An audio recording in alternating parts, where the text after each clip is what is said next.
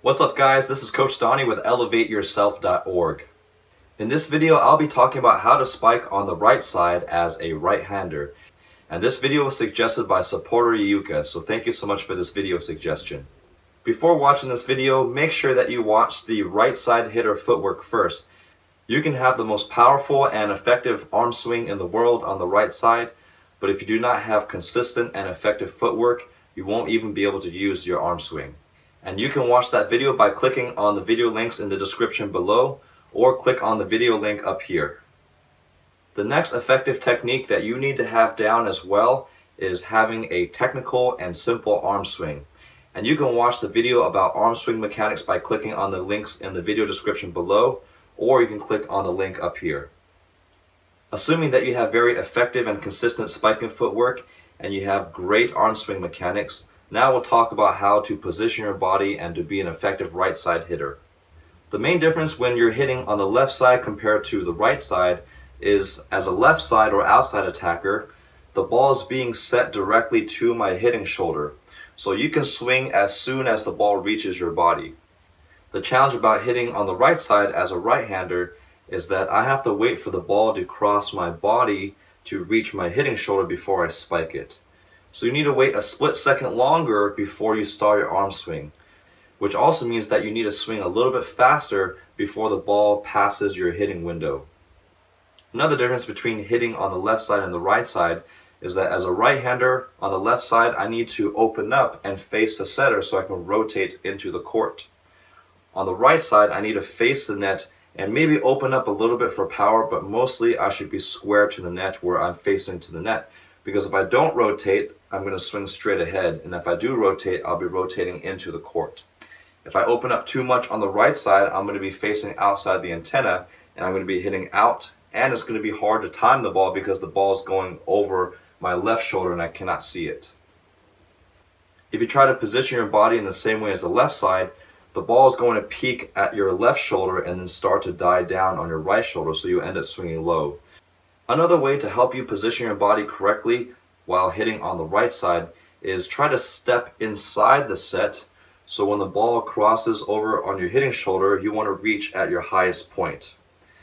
Here are a couple good drills you can do on your own to practice your right side attack. The first one is to practice your arm swing on the floor without the ball to get used to the motion, and to practice swinging line, straight ahead to area 6, deep corner, and then sharp angle, which are 4 of the most effective spiking areas on the court.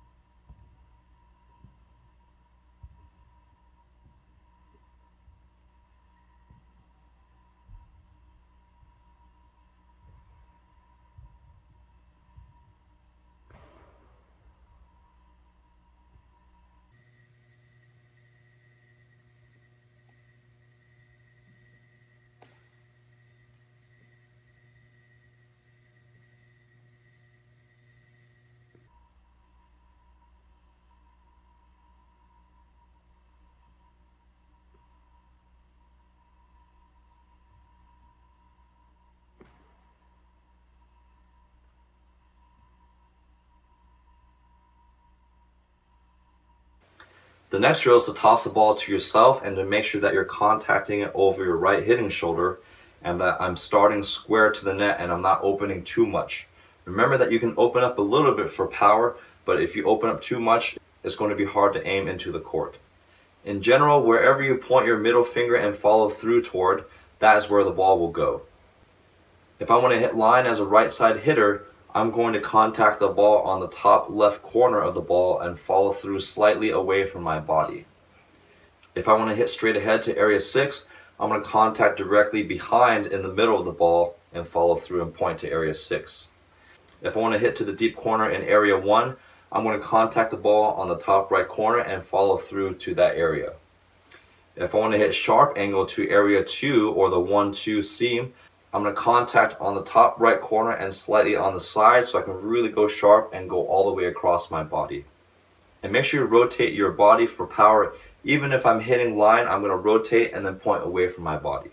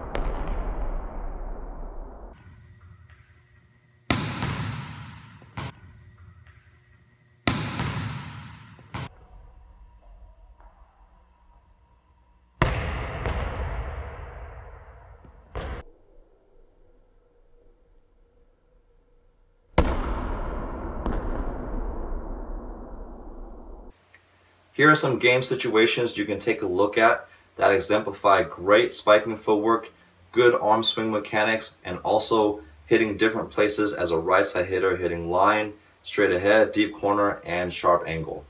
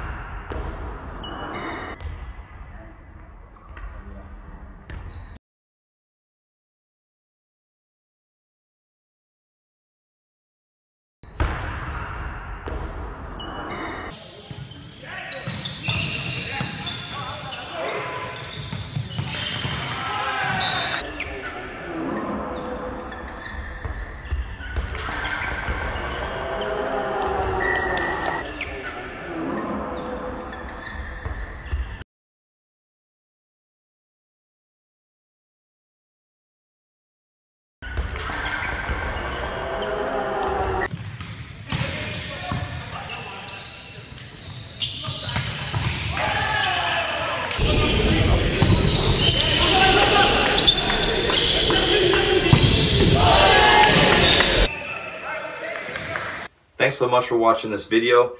Make sure that you like this video and share it with all your friends and volleyball teammates. Also, don't forget to subscribe to this YouTube channel for weekly instructional videos as well as weekly volleyball highlight videos. If you have any other suggestions regarding volleyball, athletic training, or fitness, please leave them in the comments below. Otherwise, I'll see you guys in the next video.